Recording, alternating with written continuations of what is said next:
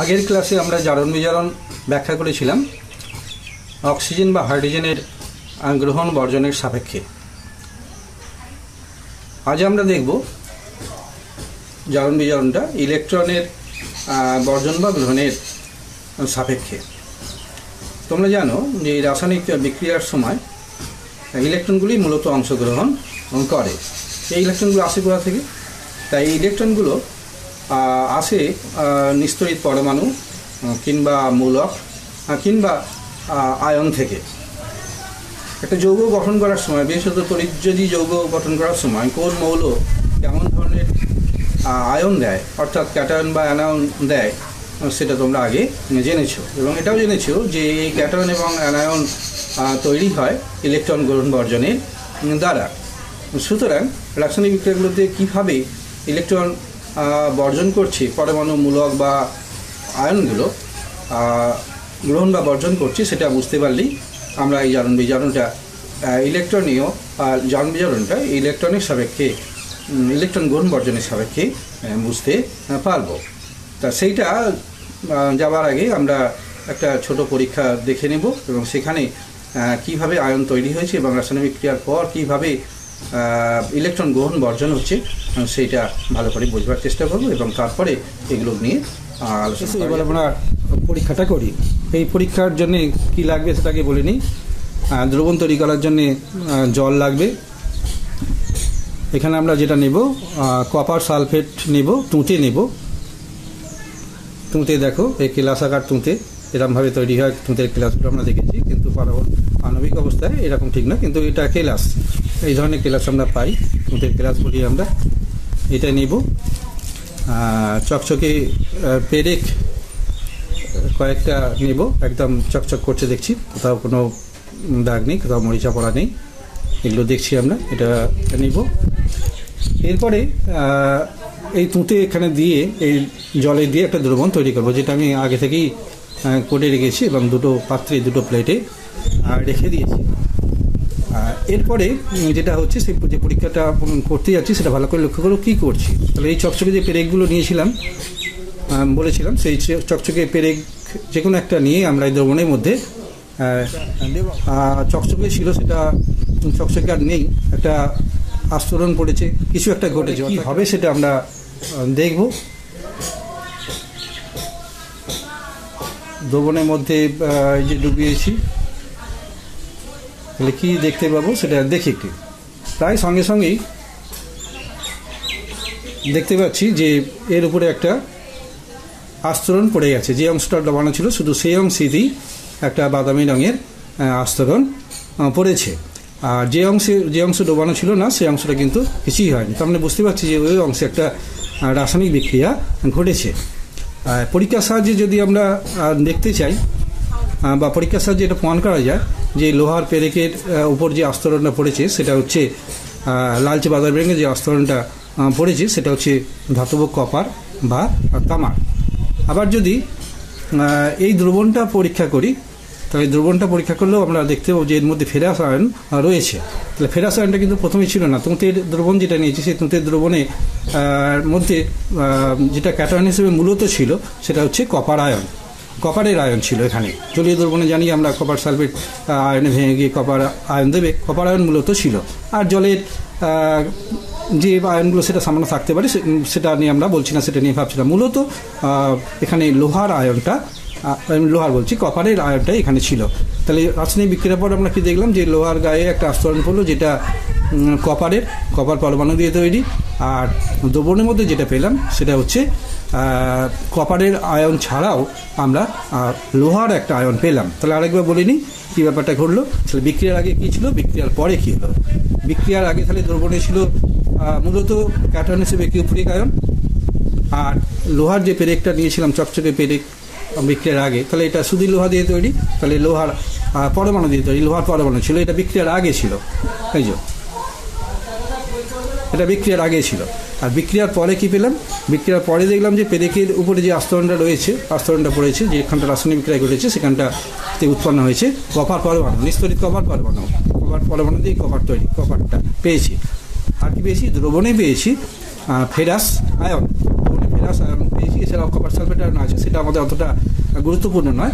মূলত copper ion ছিল না, কিন্তু কপার আয়ন শুধুমাত্র কপার আয়ন ছিল, কিন্তু তার সঙ্গে ফেরাস আয়ন এখানে যোগ হয়েছে। এই পরিবর্তনটা লক্ষ্য হয়েছে। তো আমরা এখানে রাসায়নিক বিক্রিয়ার পর কী হলো এবং এরপরে আমরা দেখব যে এই ইলেকট্রন গ্রহণ বর্জনের ফলে কীভাবে এই ঘটনাটা ঘটলো সেটা আমরা কিন্তু ব্যাখ্যা। এই পরীক্ষাটা যদি আমরা লোহার পরিবর্তে অর্থাৎ পেরেকের পরিবর্তে জিঙ্ক নিয়ে পরীক্ষা করতাম, জিঙ্কের টুকরো নিয়ে পরীক্ষা করতাম, তাহলেও কিন্তু তামার একটা আস্তরণ পড়তো। তার কারণ হচ্ছে যে লোহা এবং জিঙ্ক তড়িৎ রাসায়নিক শ্রেণীতে কপারের উপরে আছে, তাই কপারের লবণ থেকে এরা কপারকে প্রতিস্থাপিত করতে পারে। এই প্রতিস্থাপিত করতে পারে বলেই কপারটা লোহার উপরে বা জিঙ্কের উপরে আস্তরণ ফেলবে। যাই হোক, যে পরীক্ষাটা দেখলাম সেটা থেকে আমরা মূল জায়গায় ফিরে আসি, যে ওই পরীক্ষাটা যে রাসায়নিক বিক্রিয়াটা ঘটলো সেটা আমরা রাসায়নিক সমীকরণের সাহায্যে বোঝবার চেষ্টা করব। তাহলে ওখানে যে রাসায়নিক বিক্রিয়া হলো দেখলাম আমরা, পেরেকের উপর একটা তামার আস্তরণ পড়লো, তাহলে সেটাকে আমরা এইভাবে লিখতে পারি। লোহা ছিল Fe প্লাস কপার সালফেট তুঁতে নিয়েছিলাম, তাহলে Fe plus CuSO4 equal to FeSO4 plus Cu, অর্থাৎ একটা ফেরাস সালফেট লবণ তৈরি করবে আর কপার প্রতিস্থাপিত হয়ে পেরেকের উপর পড়বে। তাহলে বিক্রিয়ার আগে যদি আমরা একটা দেখে নিই আয়ন হিসেবে কীভাবে ছিল, শুধু পেরেক দিয়েছিলাম, লোহাটা ছিল, তাহলে লোহার যে পরমাণু, লোহার মধ্যে লোহার পরমাণু থাকবে সেটা নিস্তরিত, সেই জন্য 0 দিয়েছি। আর কপার সালফেটে যে দ্রবণ নিয়েছিলাম, তাহলে দ্রবণের মধ্যে যে আয়ন পাবো কপারের সেটা হচ্ছে Cu2+, ক্যাটায়ন পাচ্ছি এখানে আমরা বিক্রিয়ার আগে এটা। তাহলে বিক্রিয়ার পর যেটা হলো সেটা আমরা পেলাম এই কপার এখান থেকে প্রতিস্থাপিত হয়ে কপার নিস্তরিত পরমাণুতে পরিণত হলো, যেটা পেরেকের গায়ে লেগে আছে, তাহলে এটা পেলাম। Cu নিস্তরিত হয়ে গেল, এখানে ছিল ক্যাটায়ন হিসেবে, এখানে নিস্তরিত হয়ে গেল। আর লোহা যেটা ছিল সেটা এখানে আমরা বলেছিলাম যে ফেরাস একটা আয়ন আমরা দ্রবণের মধ্যে পাবো বা পরীক্ষা করে পাওয়া যায়, সেইটা পেলাম। তাহলে মূল বিক্রিয়াটা আমি এবার ধাপে ধাপে লিখছি। তাহলে কি হলো, যে কপার আয়ন ছিল দ্রবণে, সেটা নিস্তরিত কপারে পরিণত হলো, আর লোহা ছিল নিস্তরিত লোহার পরমাণু, সেটা ফেরাস আয়নে পরিণত হলো। এমনিভাবে যদি দেখতে চাও তাহলে দেখো যে এখানে এটা কিন্তু খুব একটা অসুবিধা নেই, দুদিকেই সমান রয়েছে, কোনো এমনি তফাৎ নেই। কপার বা লোহা যদি দেখো দুদিকেই কপার এবং লোহা রয়েছে, কিন্তু একটা জিনিস এখানে সমতায় কিন্তু নেই, সেটা হচ্ছে চার্জ বা আধান। এটা নিস্তরিত, এখানে হচ্ছে চার্জ রয়েছে, পজিটিভ চার্জ রয়েছে, দুটো ইলেকট্রনের চার্জ কম রয়েছে, তেমনি এখানে ইলেকট্রনের চার্জ দুটো বেশি রয়েছে। তাহলে এই তফাৎটাই শুধু রয়েছে, চার্জের তফাৎটাই শুধুমাত্র রয়েছে। তাহলে আমরা কি করতে পারি, এখানে যদি দুটো ইলেকট্রন যোগ করি, অর্থাৎ কপারের আয়ন যদি দুটো ইলেকট্রন নেয়, তাহলে বোঝাই যাচ্ছে যেটা নিস্তরিতে পরিণত হবে। আর লোহার ক্ষেত্রে কী হবে, লোহা যদি দুটো ইলেকট্রন ছেড়ে দেয়, তার মানে এখানে যদি যোগ করি, এর সঙ্গে যদি যোগ করি, তাহলে দেখো সমতা এসে যাচ্ছে, এটা দুটো ইলেকট্রনের চার্জ আর এখানে দুটো প্রোটনের চার্জ মিলে 0 হয়ে যাচ্ছে। তাহলে এখানেও আমরা এই দুটো মিলিতভাবে দেখতে পাচ্ছি যে 0 হয়েছে, তার মানে দুটো ইলেকট্রন এখানে ছাড়বে, এখানে নেবে, আর এখানে দুটো ইলেকট্রন সে ছেড়ে দেবে, অর্থাৎ এই ছাড়াটাই গ্রহণ করে রাসায়নিক বিক্রিয়াটা ঘটাবে। তাহলে মূল যে বিক্রিয়াটা আমরা এইভাবে লিখতে পারি। তাহলে Fe0 ছিল যেটা প্লাস Cu2+, আয়ন হিসেবে যেটা পাচ্ছি বা পরমাণু হিসেবে যেটা পাচ্ছি নিস্তরিত, সেইভাবে যদি লিখি তাহলে এইভাবে আমরা লিখতে পারি। তাহলে এই ক্ষেত্রে যদি আমরা জারণ দেখি, জারণটা কী হবে, তাহলে জারণ আমরা বলিনি, এবার বলি যে জারণ সেখানেই বলবো যখন ইলেকট্রন ছেড়ে দেয়। তাহলে এই ক্ষেত্রে দেখছি আমরা এই ইলেকট্রন ছেড়ে দিয়ে লোহার পরমাণু ক্যাটায়নে পরিণত হয়েছে, এই যে এটা দেখতে পেলাম, এই যে ছেড়ে দিয়েছে। তাহলে এই ইলেকট্রন ছেড়ে দেওয়াকে কোনো পদার্থ বা কোনো মৌল বা কোনো আয়ন যখন ইলেকট্রন ছেড়ে দেয় তখন আমরা বলি জারণ হয়েছে। তাহলে এই ক্ষেত্রে লোহা ইলেকট্রন ছেড়ে দিয়ে ফেরাস আয়নে পরিণত হয়েছে, তাহলে এটি লোহার জারণ ঘটেছে।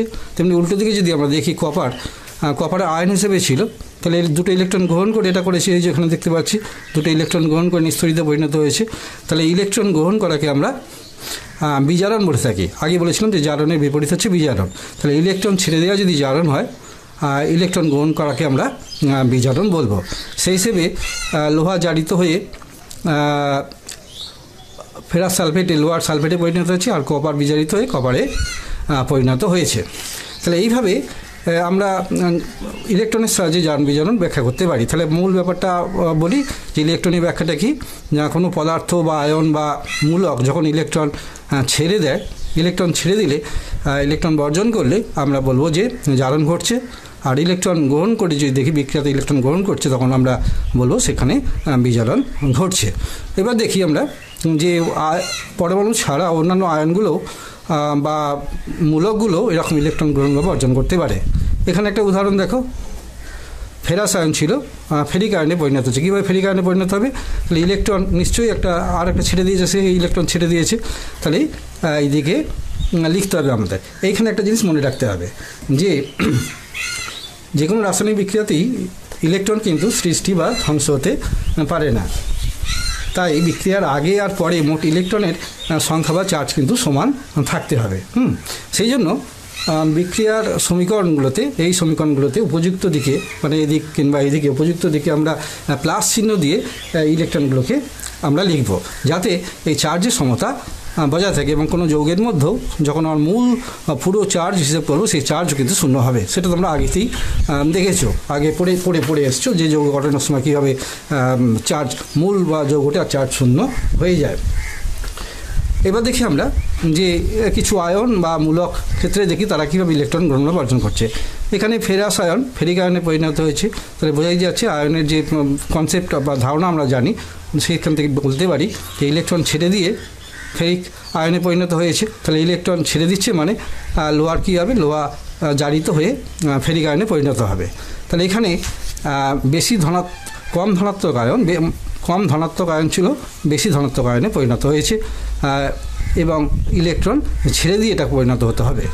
তেমনি এটা দেখি, অক্সিজেনের আয়ন ছিল, অক্সিজেন আয়ন এখানে ইলেকট্রন গ্রহণ করে অক্সিজেন আয়নে পরিণত হয়েছে, কিন্তু এই ঋণাত্মক আয়নটা পরিমাণটা বেড়ে গেছে। কম ঋণাত্মক আয়ন ছিল -1 এখানে হলো 2-, তার মানে কি একটা ইলেকট্রন নিয়েছে, তার মানে এখানে ইলেকট্রন গ্রহণ করেছে। তাহলে ইলেকট্রন গ্রহণ করলে অক্সিজেন কী হবে? এখানে অক্সিজেন ইলেকট্রন গ্রহণ করলে বিজারিত হওয়া, বিজারণ ঘটা। তাহলে এটা বিজারণ হয়ে এই ব্যাপারটা ঘটেছে। কিন্তু এখানে যদি মূলকটা দেখি, মূলকটাও কম ধনাত্মক আয়ন ছিল, বেশি ধনাত্মক আয়নে পরিণত হয়েছে ইলেকট্রন গ্রহণ করার ফলে। তাহলে মূল বিক্রিয়াটা যদি আমরা এইভাবে ভাবি, জারণ বিজারণ কীভাবে ঘটছে, তাহলে লোহা এইভাবে যদি ভাবি, এই ক্ষেত্রে আগের যে পরীক্ষাটা করলাম সেটাতে, তাহলে লোহা জারণ ঘটে লোহার সালফেটে পরিণত হয়েছে, তাহলে এটা জারণ বিক্রিয়া। এক্ষেত্রে আর এটার যে ধরি জারণ বিক্রিয়া, তেমনি কপার সালফেট এখান থেকে এখানে পরিণত হয়েছে। এখানে ছিল এই আয়নটা, এইটা ছিল বা এটা ছিল, দেখো এখানে ইলেকট্রন গ্রহণ করেছে, তাহলে ইলেকট্রন গ্রহণ করাকে আমরা বিজারণ বলবো। তাহলে এই ক্ষেত্রে বিজারণ ঘটেছে, মানে এখানে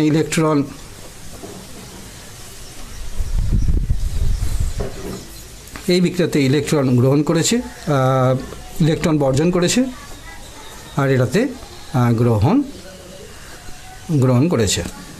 তাহলে এইভাবে আমরা বলতে পারি জারণ বিজারণ একই সঙ্গে, জারণ বিক্রিয়াটা একই সঙ্গে ঘটছে। তাহলে ইলেকট্রনের মতবাদটা আরেকবার পরিষ্কার করে নিই, যে কোনো রাসায়নিক বিক্রিয়া যদি দেখা যায় যে ইলেকট্রন বর্জন করছে, তাহলে ইলেকট্রন বর্জন করাটা হচ্ছে জারণ, আর ইলেকট্রন গ্রহণ করা হচ্ছে বিজারণ। তাহলে এই জিনিসটা আমরা প্রতিটা ক্ষেত্রে ভেঙে যদি লক্ষ্য করি বা বলি, তাহলে আমরা ভালো করে এটা বুঝতে পারবো। তাহলে এক্ষেত্রে জারক বিজারক কী করে চিনব? তাহলে আগে বলেছি যে জারক পদার্থ কি? জারক পদার্থ নিজে বিজারিত হয়, আর বিজারক পদার্থ নিজে জারিত হয়। তাহলে এখানে দেখবো কে জারিত হচ্ছে, কোন পদার্থ জারিত হচ্ছে, নিজে জারিত হচ্ছে, কিংবা কোন পদার্থ নিজে বিজারিত হচ্ছে। যদি কপারকে লক্ষ্য করো, তাহলে কপার কী করছে? কপার ইলেকট্রন নিয়েছে। কপার ইলেকট্রন নিলে কী হবে? তাহলে কপারের এখানে বিজারণ ঘটবে। তাহলে কপার নিজে বিজারিত হয়েছে, তাহলে এক্ষেত্রে আমরা বলতে পারি কপার জারক পদার্থ। আর বিজারক পদার্থ কাকে বলবো? যে নিজে জারিত হবে। এখানে দেখো যে এই পরীক্ষাটাতে আমরা দেখেছি যে লোহা ইলেকট্রন ছেড়ে দিয়ে কি করেছে? যে নিজে জারিত হয়েছে। তাহলে নিজে জারিত হওয়া মানে যে নিজে জারিত হবে সে বিজারক পদার্থ, তাহলে লোহা কিন্তু বিজারক পদার্থ। এইভাবে জারক বিজারক পদার্থ চিনব, এবং কোনটা জারণ ঘটছে, কোন ক্ষেত্রে জারণ ঘটছে, কোন ক্ষেত্রে বিজারণ ঘটছে, সেটা তোমরা নিজেরাই পরিষ্কার করে বুঝতে পারবে। বইতে বেশ কিছু উদাহরণ দিয়ে দিয়েছে, সেগুলো ভালো করে লক্ষ্য করলেই পাবে। তাহলে মূল